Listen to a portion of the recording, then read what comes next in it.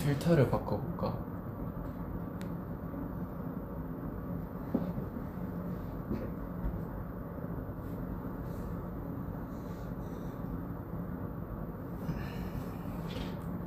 이 지금 모아분들이 들어오고 계신 게 맞죠? 아! 모아분들이 들어오고 계십니다.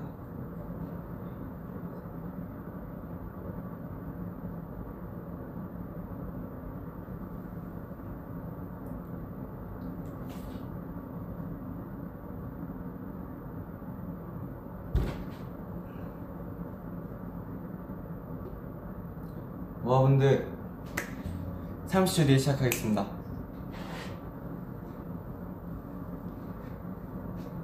그동안 저희는 조금 일찍 들어온 우리 모아분들과 소통을 좀 하고 있을까요?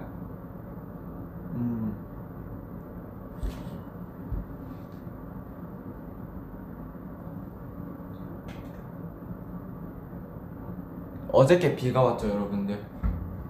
오늘도 비가 왔나? 오늘은 비가 안 왔죠. 근데 아직도 바닥이 좀 젖어 있더라고요.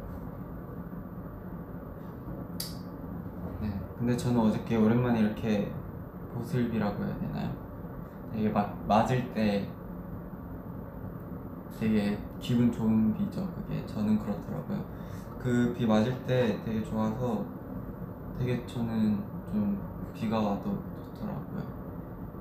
뭔가 네, 그랬어요. 숟가락을 꺼냈죠. 이제 모아분들이 어느 정도 오신 것 같으니까 이거 아시죠? 무조건 행운 이게 잘 이렇게 뭐라고 하죠 이걸? 잘 뜯어지면은 오늘 하루가 잘 풀린다, 행운이 좋다, 약간 이렇게 하는데 이렇게 하면 안 돼요. 딱 울고 행운이 좋아요. 전 항상 이래서 행운이 좋아요. 자, 오늘의 먹방은 무엇이냐 모아분들. 오늘의 먹방은 제가 그렇게 너무나도 좋아하는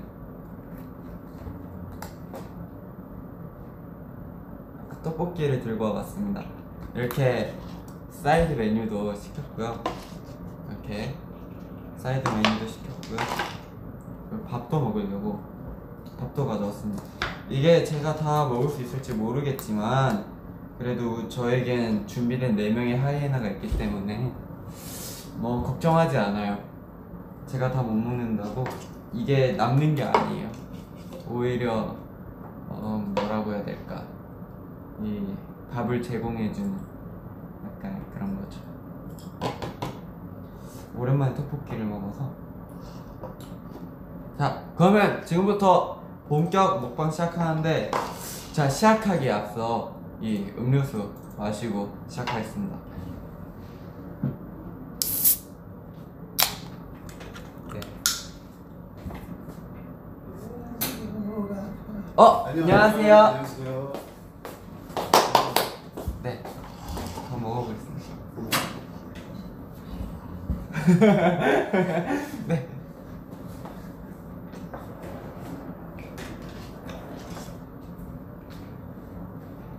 드실래요? 괜찮아요. 안녕히 가세요.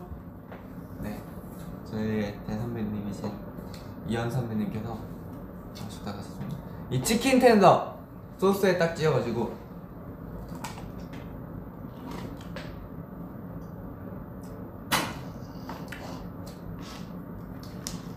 그리고 이 오뎅튀김을 또 빼먹을 수 없거든요, 우리 모아분들.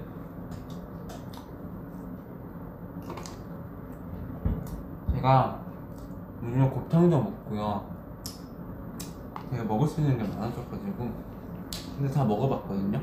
역시 분식이 최고예요.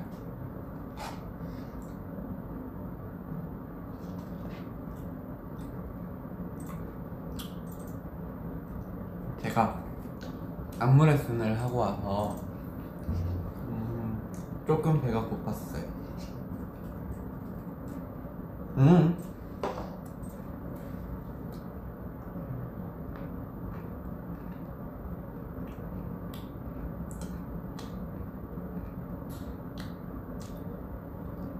안무 레슨을 하면서 딱꼭질 나.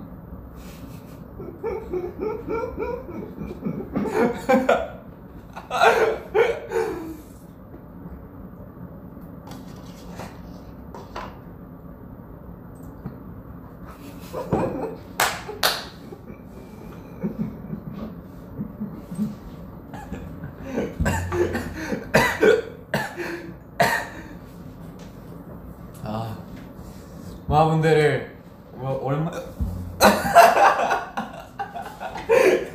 못 먹겠다.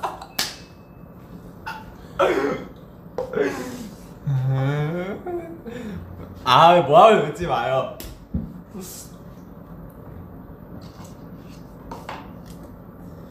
감사합니다. 딸꾹질 멈추는 법 알려드릴게요.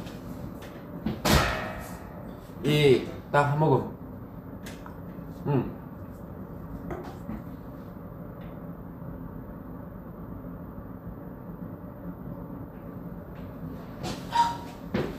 네, 이제 다시 먹어볼까요? 자, 방금 전 거는 잊어주시고요. 이 밥을 이제 만들어 볼게요. 여기 이렇게 소스가 준비되어 있고요. 모아분들 밥 근데 드셨어요? 이제 슬슬 이제 밥을 먹을 그런 타임이 되고 있는데, 이제 또 모아분들 중에는 학생의 모아분들이 계실 거고, 또 직장을 가진 모아분들이 있을 거고, 되게 여러 모아분들이 많으실 텐데, 아무리 그래도, 아무리 바쁘고 아무리 힘들고 그래도 밥을 드세요. 역시 밥심으로 뭐든지 할 수 있기 때문에.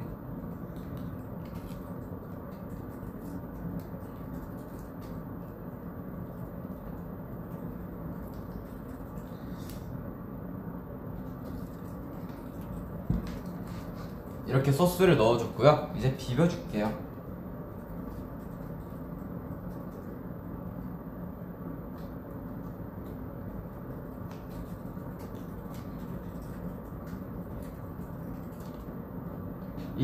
이 국물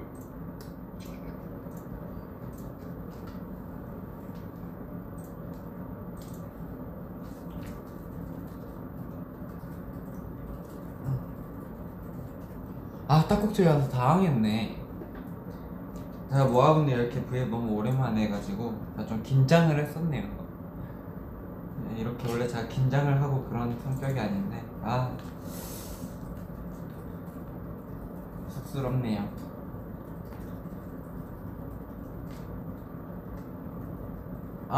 나는 비비는 걸 잘 못해.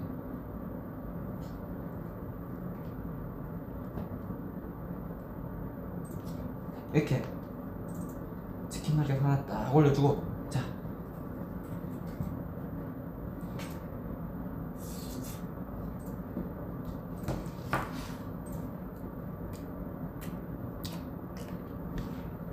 모아분들, 제가 요즘에 많이 먹고 있어요. 좀 이렇게 건강해지기 위해서.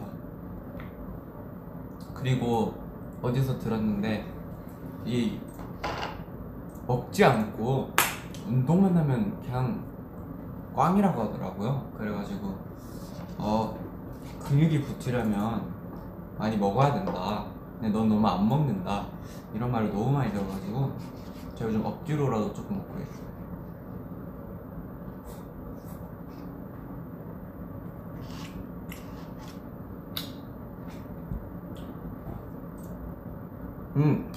근데 학생인 모아분들 중에서 3레벨인 모아분들은 졸업을 하셨겠네요.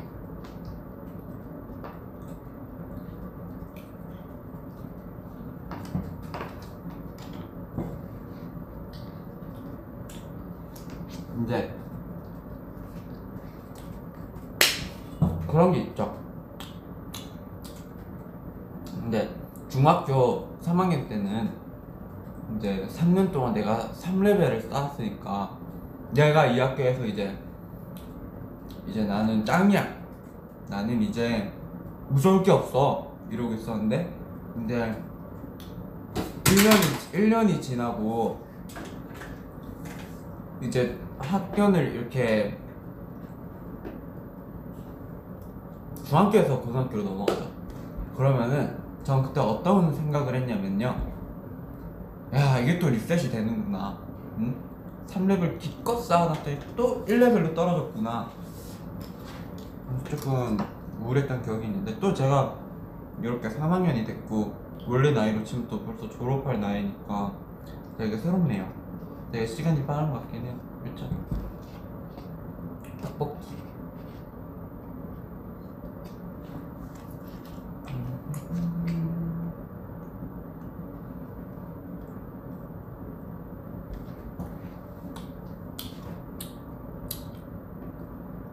네, 저 3학년이에요. 근데 제일 상위 멋진 사람이죠, 하여튼.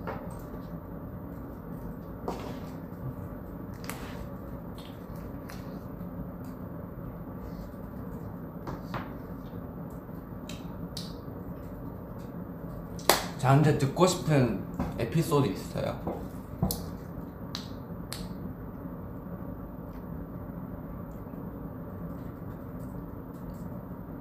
떡볶이 좋아하냐고요? 아, 네, 저 떡볶이 좋아합니다. 제가 치킨이랑 떡볶이를 제일 좋아해요.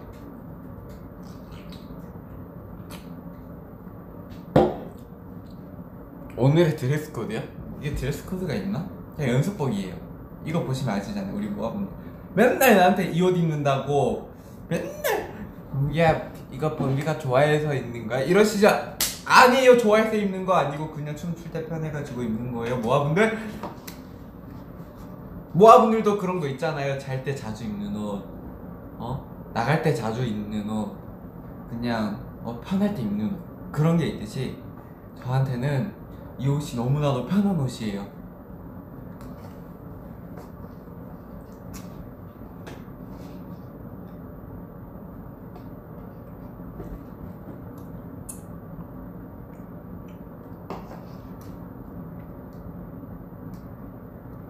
데뷔평가 에피소드는 그 멤버들이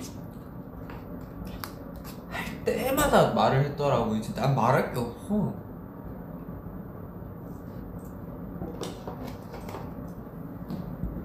또 연습생 때 이야기를 제일 좋아해 주시긴 하더라고요.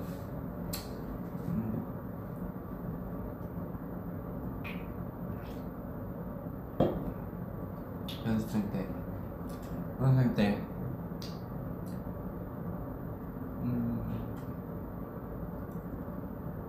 연습생 때 말을, 이게 뭐가 나왔죠 이제? 연습생 에피소드 중에 뭐 궁금한 게 있나요?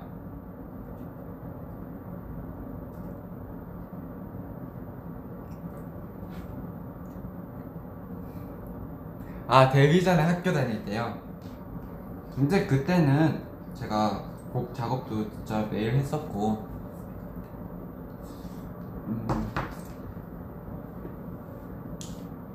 또 근데 워낙 그때는 이랬어요.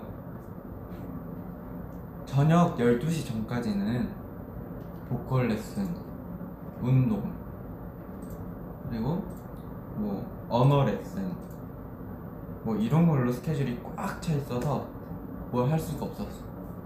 그래서 이제 그러다가 12시부터 이제 안무 레슨을 시작해요. 그래서 늦게 끝나면 5시까지 갈 때도 있고, 빨리 끝나면 3시에 끝나는데, 또 이제 그때부터 이제 보컬 연습, 이제 개인 연습을 그때부터 시작해야 되잖아요. 그렇게 하다 보니까 저는 이제 남들이 보컬 연습을 끝내도 나는 이제 작업을 하러 가야 되니까 거의 학교 다닐 때 잘 못 잤죠. 그래서 일부러 일찍 가서 종점역까지 일부러 막 가고 자려고 조금이라도. 저는 그런 기억이 되게 많은 것 같아요. 되게 네, 그래야 했을 시기여서. 정말 저는 그때 엄마한테 말해서 무슨 말을 했냐면은, 하루가 24시간이 너무 싫다고, 36시간만 됐어도 할 거 다 하고 잠 충분히 자고 얼마나 좋냐고 이렇게 말했었던 기억이 있어.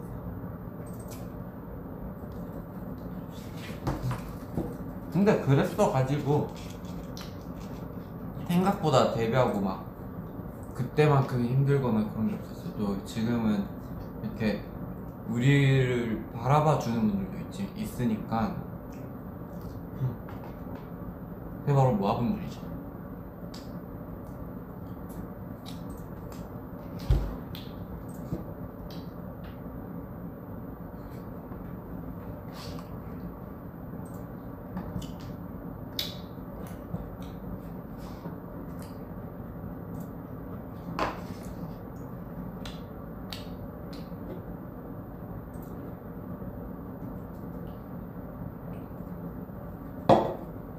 근데 전 이렇게 생각을 해요. 누구나 그 상황에 있어서 누구나 어떤 걸로든 힘든 게 있다고 생각을 해요. 제가 이렇게 맨날 밤을 새면서도 와 진짜 너무 힘들다, 차라리 공부를 할 걸 그랬나 라고 생각을 진짜 많이 했었거든요, 연습생 때. 근데 또 한편으로 생각을 해보면은 제가 공부를 했을 때도 와 진짜 난 나가서 뭐라도 나는 움직이는 걸 하고 싶다, 공부는 정말 너무 힘들다, 정말 한 책상에 테이블에 앉아서 어떻게 이 펜을 잡고 똑같은 걸 계속 외울까 이 생각을 했었거든요. 뭐 그런 것처럼 뭐 직장인분들도 직장인들만의 힘든 게 있을 거고 다 그런 걸 가지고 있는데 극복해 나가면서 성장도 하고 목표도 이루고 그러는 거라고 생각해요.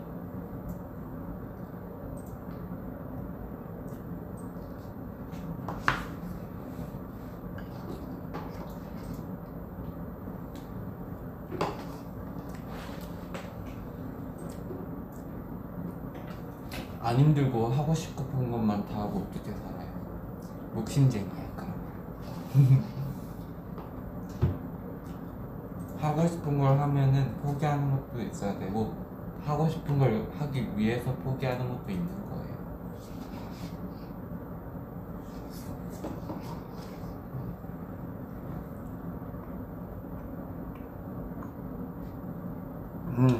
전 뭘 해서 성공했을 거라고요?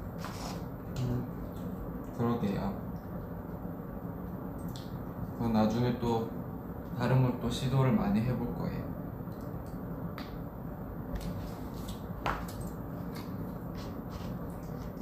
저는 피아노도 배우고 싶고요, 바이올린도 배우고 싶고요,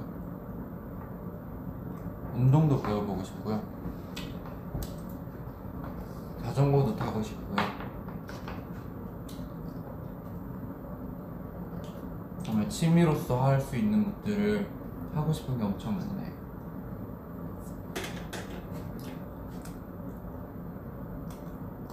영화관에서 영화 2편 이어서 보고 싶어요. 신기하죠?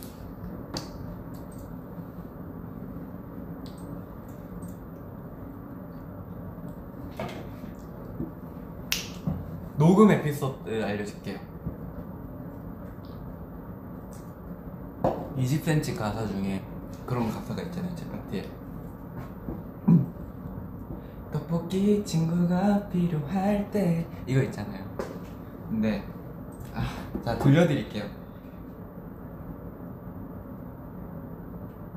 이거는 그냥 넘어갈 수가 없어요.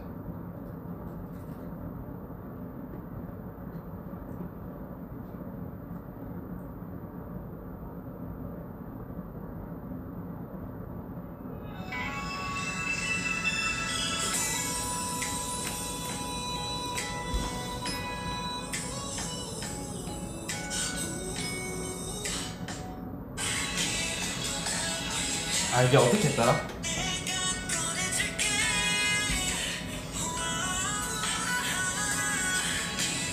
쌀떡들떡 제가 이렇게 했었어요. 이러면서 자 다시 들려드릴게요. 맞춰서.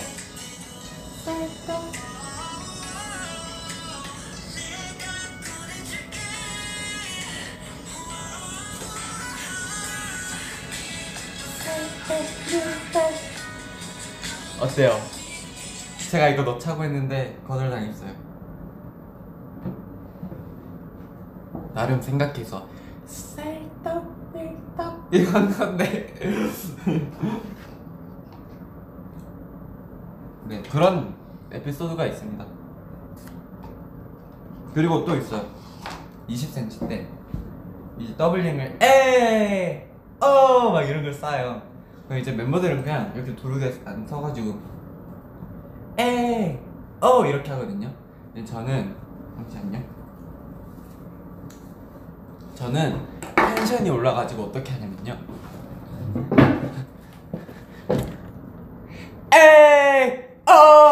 이렇게 해가지고 막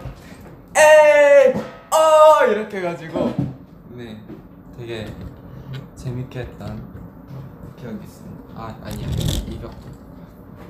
네, 약간 이런 거에서 저도 소소한 행복을 이렇게 뭔가 느낀달까.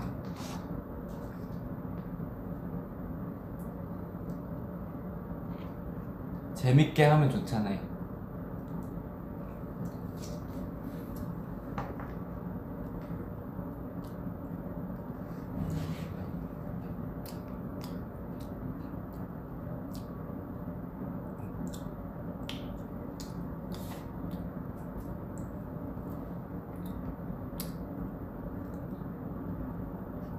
스포 해달라고요? 이렇게 스포 해줬어요. 전 해달라는 대로 해줬어요.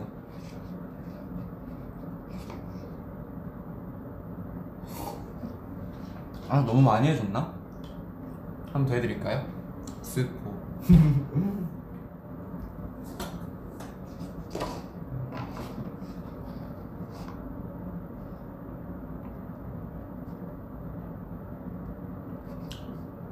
맛있어요.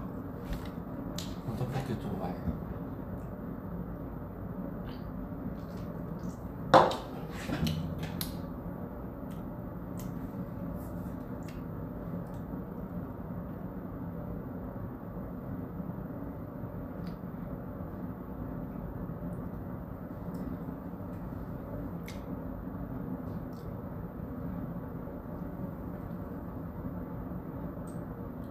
제일 좋아하는 색이요? 저는 3가지 색을 좋아합니다. 4가지. 제일 베이직인 흰색, 검정색, 그리고 핑크색, 그리고 파란색. 4가지 색을 좋아합니다. 뭐 그 중에 베스트를 뽑자면 이거긴 한데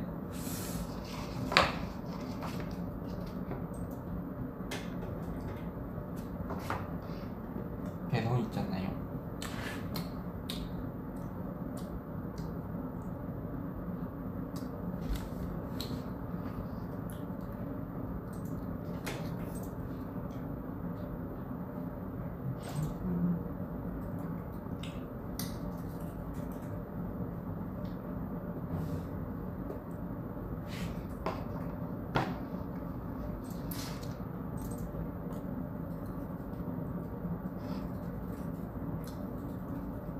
학교 다니면서 가장 좋아했던 급식이요?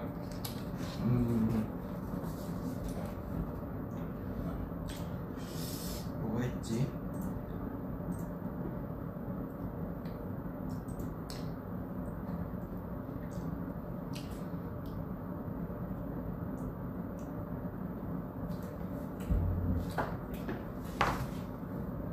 근데 전 그게 제일 좋았던 것 같긴 해요.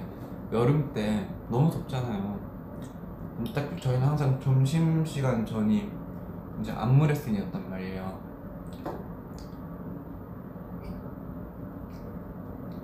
그래서 이렇게 땀 막 뻘뻘 흘리고 오면은 너무 더운데 어느 날 수요일이 맛있는 거 나와요. 수요일이 잔반 없는 날 해서 맛있는 게 나오는 날이 있는데 그날 이제 우유곽 같은 걸 이렇게 딱 잘라가지고 슬러시가 나오는 거예요, 빙수가. 그래가지고 와, 정말 대박이구나, 이게 바로 센스지 이러면서 맛있게 먹었던 기억이 있습니다.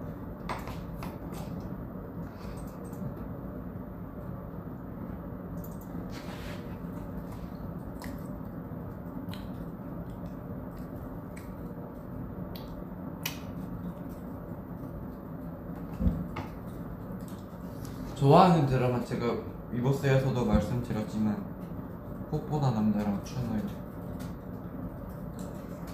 너무 오래됐다고 생각하실 수 있는데요, 전 그때까지 TV를 딱 봤었어요. 막 그 명예소방관 그거랑 저 근데 그 노래를 되게 좋아했어요. Almost Paradise 이거 아침보다 더 눈부신 가진 듯해 in my life. 그리고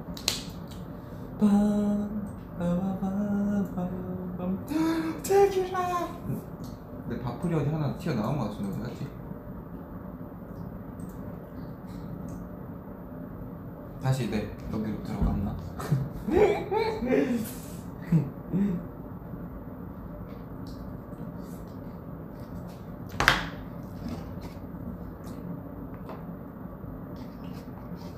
저 추노 보면서 울었어요. 마지막에 그 대길이가 죽으면서 그 친구들 집을 이렇게 다 사고 샀단 말이에요. 근데 대길이가 제 기억상이에요. 대길이가 자기가 죽을 걸 알았는지 자기 집만 사놨어요. 그거를 듣고 정말 울었어요.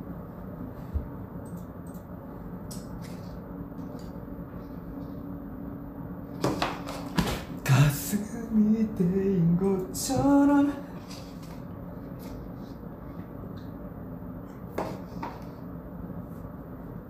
텐션 좀 높은 것 같다고요?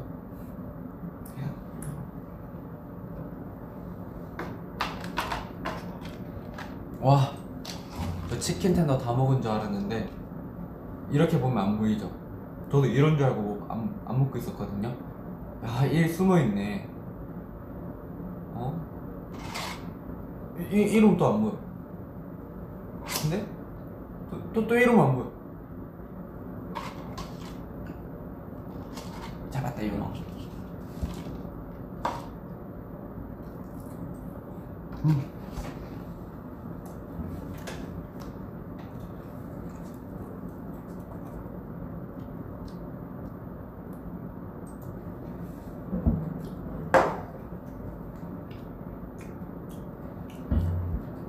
근데 저는 학교 다닐 때도 운동을 좀 잘했어요. 진짜 항상 오래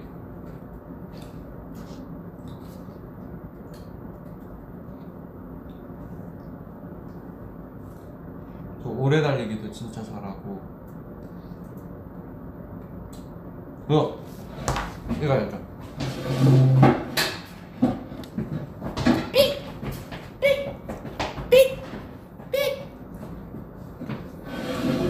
이걸 뭐라고 하시는, 뭐라는지 아는 모아보는 댓글을 달아주세요. 지금 굉장히 부끄럽거든요. 샤틀란드. 네, 그것도 진짜 제가 끝까지 살아남았어요. 제가 좀 악바리가 있어가지고.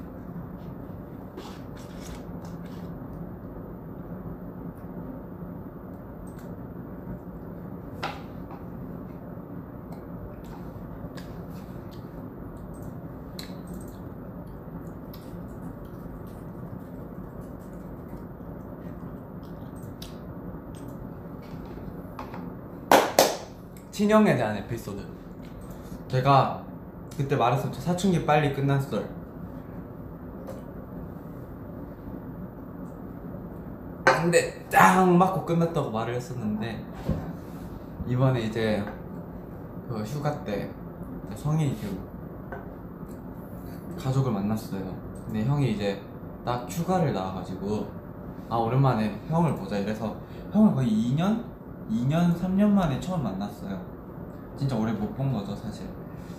이제 휴가를 맞추기가 쉽지가 않고 휴가가 생겨도 전 대구를 거의 못 가서 거의 3년 만에 만났는데 형이 저를 보고 딱 이랬어요. 야 와이를 많이 변했노? 야씨 서울 뭘 보면 다르다. 야씨 엄마 나 얘 못 때리겠다 이제 이래가지고 때리면 안 되지. 난 요즘 운동한다고. 형이 이제 저 못 때리겠다고 그러더라고요. 그래서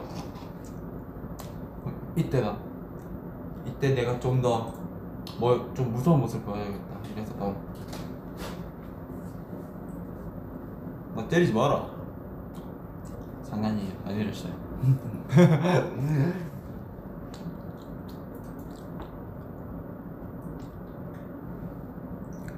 형이랑요 3살 차이네요. 참 형이 좀 착해가지고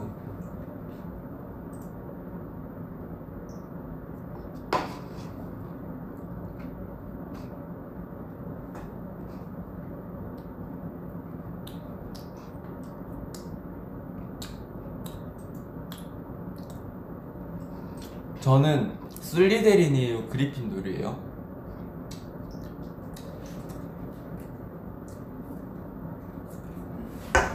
음료수 가지고 올 동안 상의해주세요.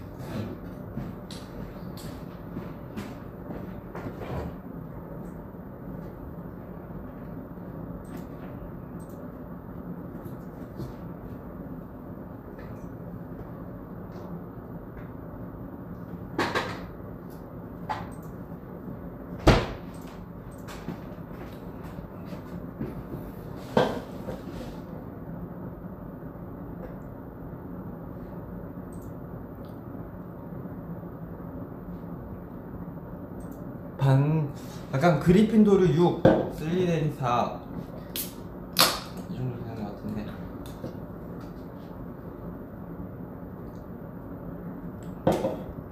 이렇게 있으면 약간 슬리데린이죠.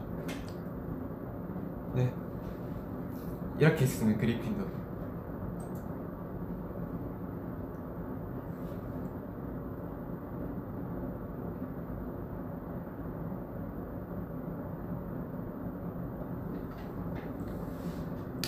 후플푸프가 이제 휴닝카이 쪽 맞나? 좀 댕청한 댕청? 약간 좀 착한 애들 있는 거. 우리 휴닝이 착하죠?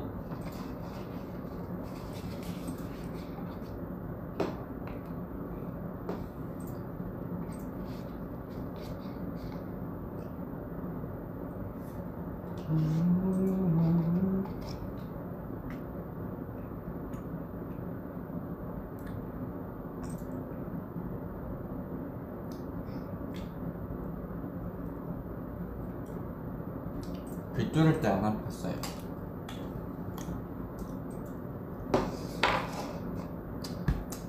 무통의 사나이 전교회장이요? 전교회장 출신입니다.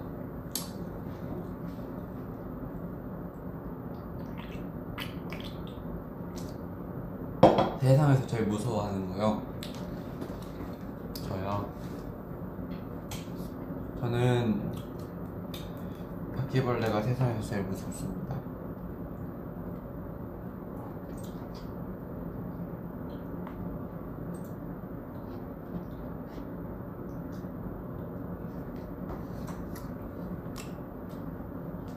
나중에 여러분들 친구를 사귈 때 꼭 바퀴벌레 잡을 수 있는 친구를 사귀세요.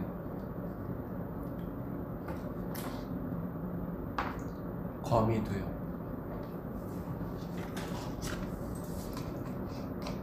굉장히 용감한 친구라고 할 수 있죠.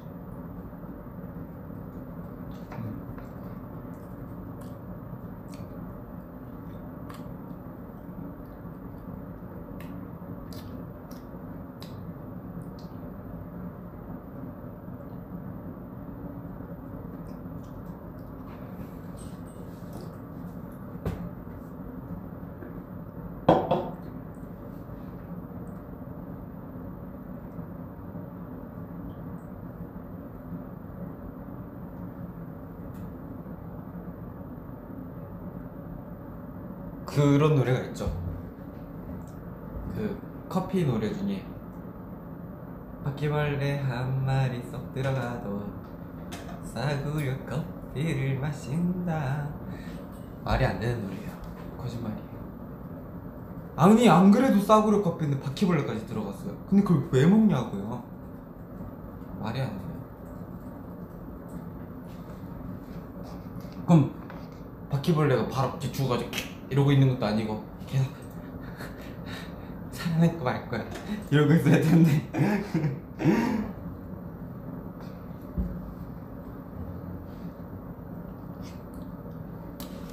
바퀴벌레가 마셔요. 살력이 이렇게 기어 올라오면 야 너무 싫다.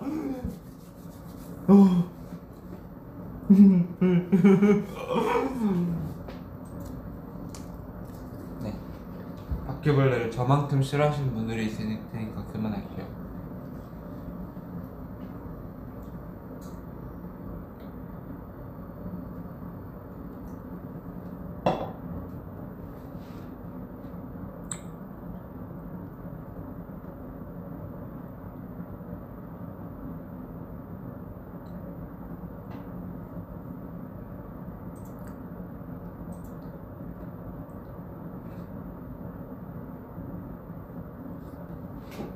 좋아하는 곤충이요? 없습니다. 다리가 많은 건 싫어요. 날개 달려있는 거 싫어한다 하려고 했는데 토토 사랑해 토토 사랑해. 아 토토 요즘 근황을 많은 분들께서 궁금해 하시더라고요. 우리 토토 잘 살고 있니? 형도 궁금하다. 소식 한번 문자 한번 날리라.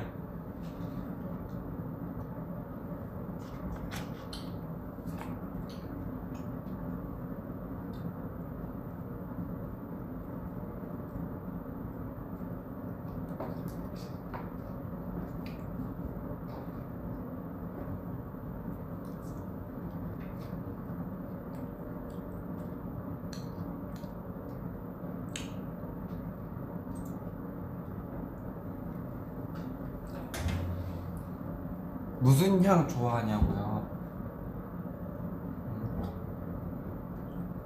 저는 라벤더 향을 좋아하긴 하는데요. 되게 애매해요. 이게 뭔가 향수 냄새 중에도 많은 향이 있잖아요. 근데 정말 어떤 향을 딱 좋아한다고 말하기 되게 애매한 게, 길을 가다가도 어떤 사람이 딱 지나갔는데 저 향 뭐지? 가서 물어볼까? 이런 향이 있고요. 뭔가 딱 지나가다가 향이 딱 무거운데 우리 엄마가 썼던 향수랑 똑같은데? 이럴 때도 있고. 그런 향은 다 사실 좋은 향이죠.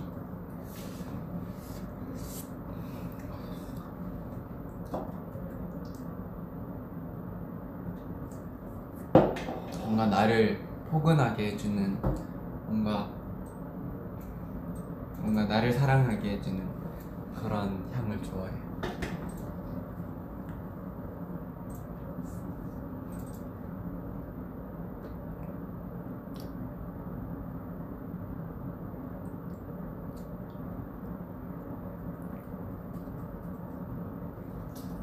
저 이래도 요즘 운동 열심히 하고 있습니다. 매일마다 하고 있다고요.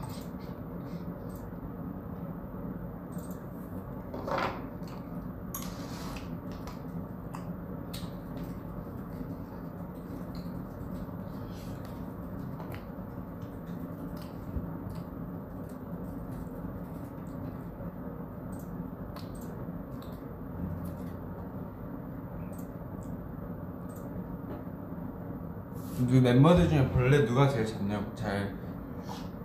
뭐라고 했죠 방금? 잘 잡냐고.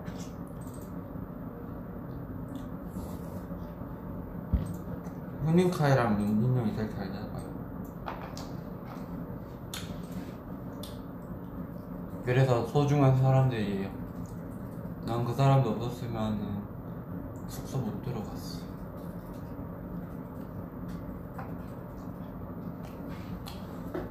이야, 배불리다.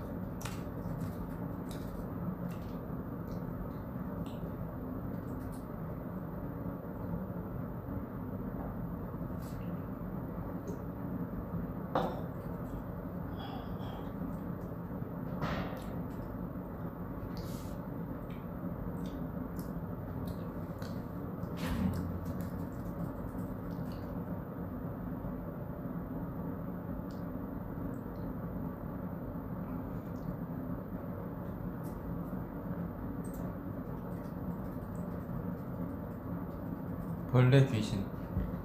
전 귀신 별로 안 무서워하는데.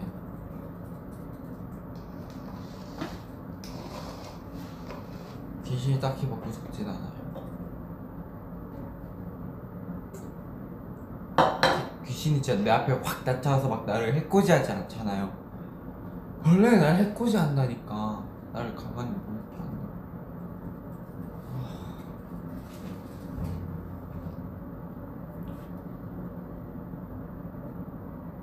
캡처 타임.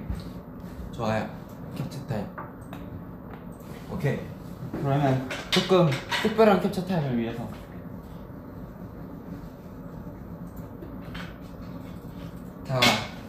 제가 지금 이렇게 있으니까 딱 이 선을 안 넣으면 되는 거예요.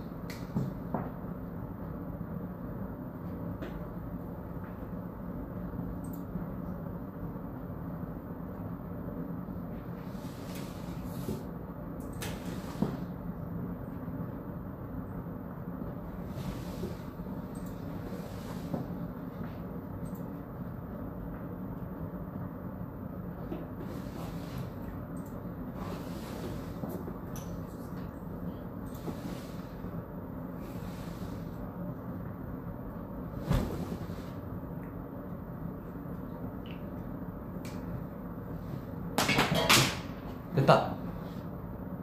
아야, 눈 거슬린다. 됐습니다.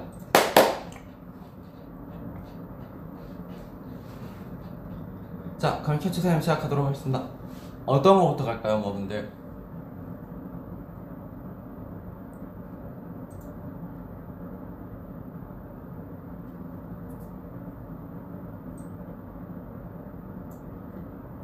하트.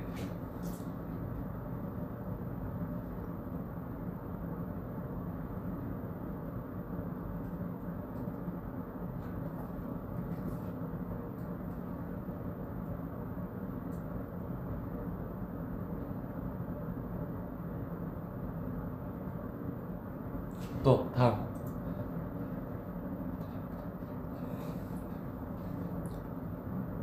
V요.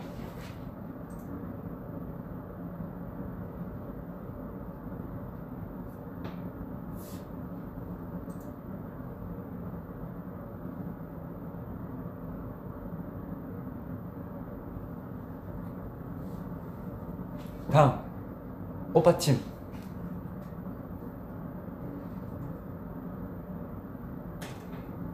오케이, 다음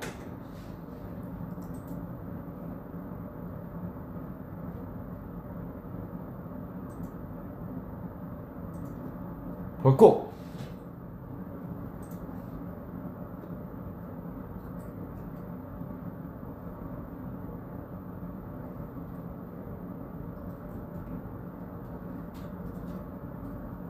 오케이, 끝났습니다, 여러분들.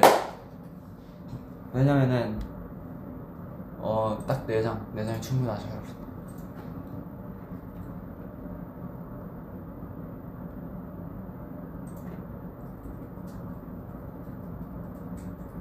깨물아트가 뭔지 몰랐어요, 여러분. 저는 데뷔하고 처음 알았는데 이게 근데 이렇게 하는 거예요?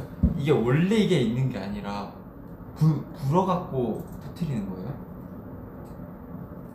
왜요? 불려있는 걸 하면 안 돼요? 그냥 이렇게 있다 그냥 이렇게 하면 되는데 왜 굳이 이래야 돼요?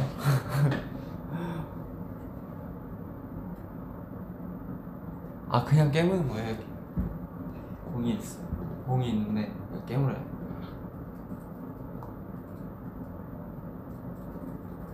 네, 해드렸습니다. 아 이걸 한 입 먹은 거야. 한 입을 먹었는데 약간 이런 거죠. 약간 사과를 이렇게 있어요. 사과를 근데 이렇게 먹은 게 아니라, 그러니까 우리 모아분들 말은 사과를 저렇게 먹은 게 아니라 사과가 이렇게 있었는데 어떻게 먹은 거다? 이렇게 먹은 거구나. 신기하네.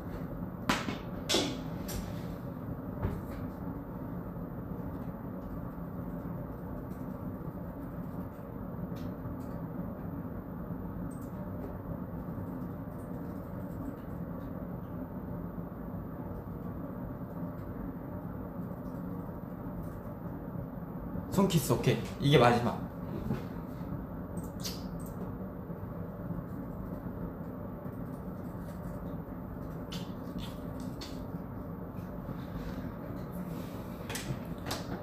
포춘쿠.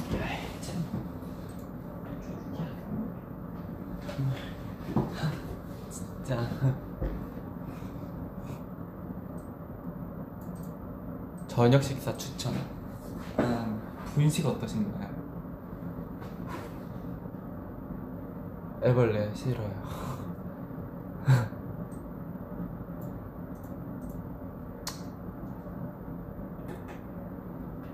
댓글 보려고 손으로 가리는 거 맞아요. 저 커피 잘 마십니다 여러분들. 커피의 맛을 제가 알았어요 이제. 원래 알았지만 모아분들 커피 마실 줄 알아요? 저 마실 줄 아는데. 어린애들은 커피 마시지 말고 우유 마시세요. 그래야 키가 쑥쑥 큰답니다 여러분들. 저 어렸을 때 바카스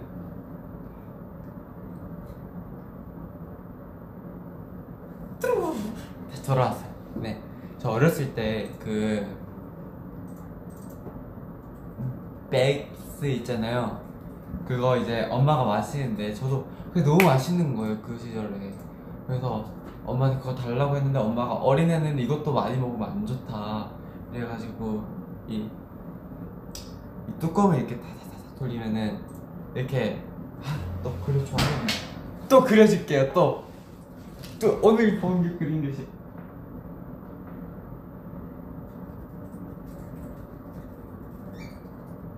이렇게 나오는 거 알죠? 여기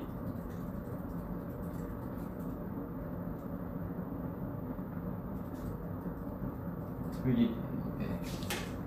자 있고, 이거 아시죠? 얘가 메인입니다.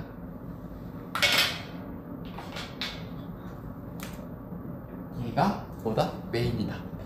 얘를 이제 엄마한테 많이 먹으면 안 되니까 이게 손잡이에요. 이렇게 손잡이 딱 잡고 엄마한테 그래 엄마 많이 못 먹으니까 여기라도 따라줘라. 그래서 쫄쫄쫄쫄 따라가지고 마셨는데 한 입이 없어지잖아요. 그래서 엄마한테 한 입 더 달라고 했어. 먹어. 네, 맨날. 그리고 이제 그러다가 엄마가 이만큼 이렇게 줘요. 그럼 진짜 엄마가 너무 예뻐 보였어요. 진짜 우리 엄마 진짜 조금도 아니고 이 정도는 남았는데 줬다니까요. 그래가지고 진짜 감사합니다. 진짜 열심히 하겠습니다. 맛있죠?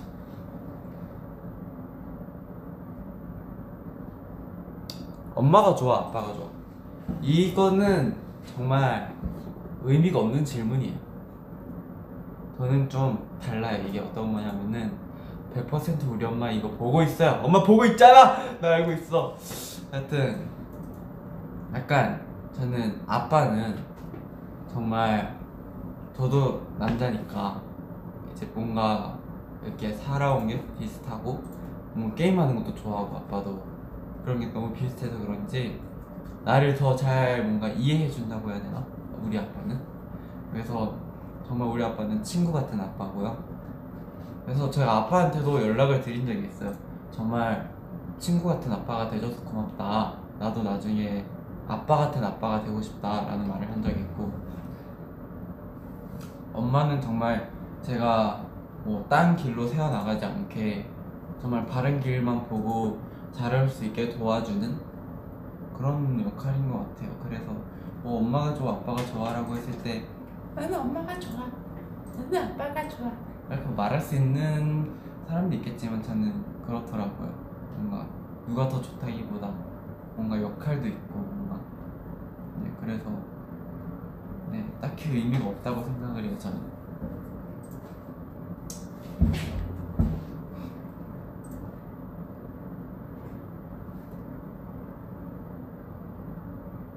범규가 생각하는 투바투 춤순위 스타일이 다 너무 달라가지고 뭐라 말하기가 어려워. 당연히 약간 춤에 있어서 이해도나 뭔가 당연히 춤을 제일 오래 추고 할 수 있는 장르가 많은 건 연준이 형이지만 무대 위에서는 뭐 다 똑같이 잘 추니까 사실 이 춤순위를 매기는 게 딱히 의미가 없다고 생각을 해요 저는. 내 춤선을 좋아하는 사람이 있으면 휴닝카의 춤선을 좋아하는 사람이 있고 수빈이 형이 이 춤출 때 파워를 좋아하는 사람이 있고 그런 거고, 저는 무대할 때 왜 이렇게 힘을 많이 주고 정말 요즘 말로 빡세게 하냐 라고 물어봤을 때 저는 선배님 콘서트를 갔을 때 진짜 저 뒤에 있는 저기 공중에 있는 박스 같은 데 제가 그 선배님 무대를 태어나서 처음 봤어요. 근데 그때가 이제 고척이었는데 정말 선배님 7명이 파워도 파워였지만 저기 멀리서 누구 한 명이 진짜 너무 열심히 하고 잘 보이는 거예요. 그래서 와 진짜 저 사람은 누굴까 하고 봤는데 지민 선배님이더라고요. 그래서 정말 이렇게 뒤에서 멀리 있는데도 저 정도 에너지가 느껴질 정도면은 정말 얼마나 열심히 추고 계신 걸까 하고 정말 무대 영상이나 이런 걸 싹 다 찾아봤어요. 근데 진짜 진짜 뼈가 부서져라 추시더라고요. 정말 모든 걸 쏟고 내려가겠다는 것처럼. 그래서 저도 느꼈어요. 나도 나중에 정말 저렇게 큰 무대에 모아분들과 같이 서게 됐을 때 앞에 계신 모아분들도 그렇지만 저 뒤에 있는 모아분들도 우리의 파워나 힘을 받았으면 좋겠다 라고 생각을 해서 정말 매 무대마다 그렇게 하게 되는 것 같아요. 또 더군다나 최근에는 시상식이 많았어서 그런지 항상 꽤 큰 무대를 섰었잖아요. 그래서 그때는 또 우리 모아분뿐만 아니라 다른 멋진 아티스트 분들의 팬분들도 많이 오시는 자리니까 여기서 우리 힘을 보여주고 우리 무대할 때 에너지를 보여드려야겠다 생각을 해서 좀 더 그렇게 했었던 것 같아요. 네, 저기 2층 3층까지 있는데 나는 이렇게 작잖아요. 그래서 에너지가 느껴졌으면 좋겠다고 생각을 해서 항상 무대 때 그렇게 임하는 것 같아요. 그때 이후였어요.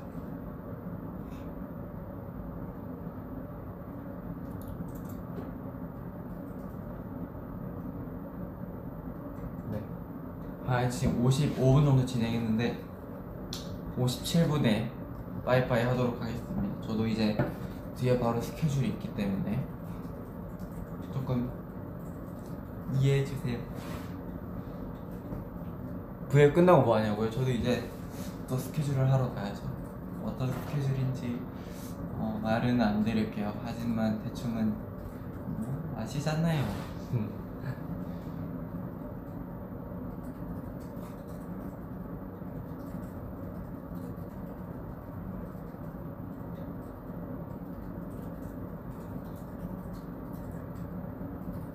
저는 이상형이 따로 없습니다.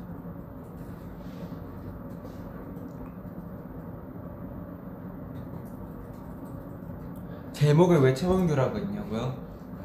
좋지 않아요? 그냥 나를 표현할 수 있고 내가 누군지 알려줄 수 있고 뭔가 그러기 제일 적합하고 쉬운 단어 최범규.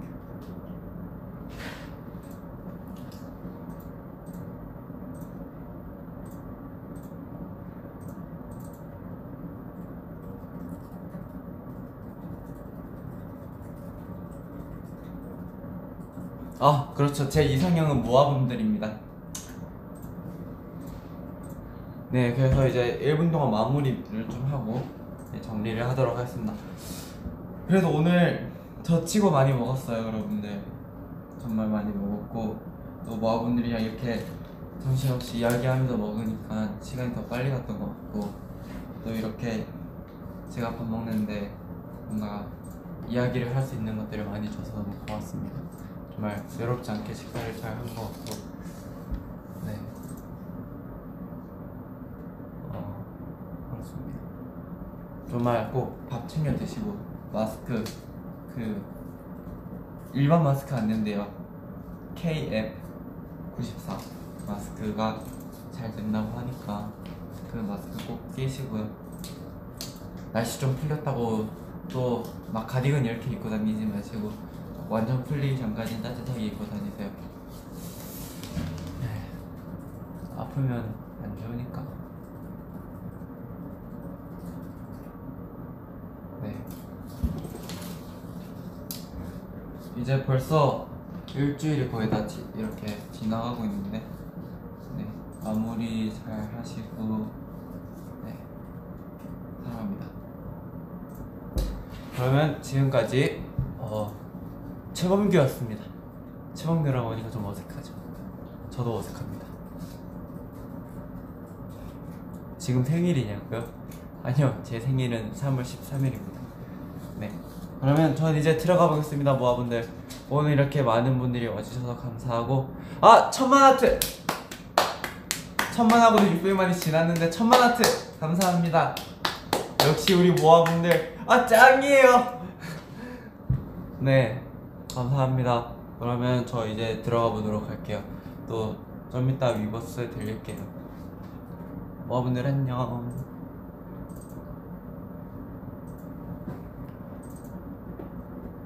안녕.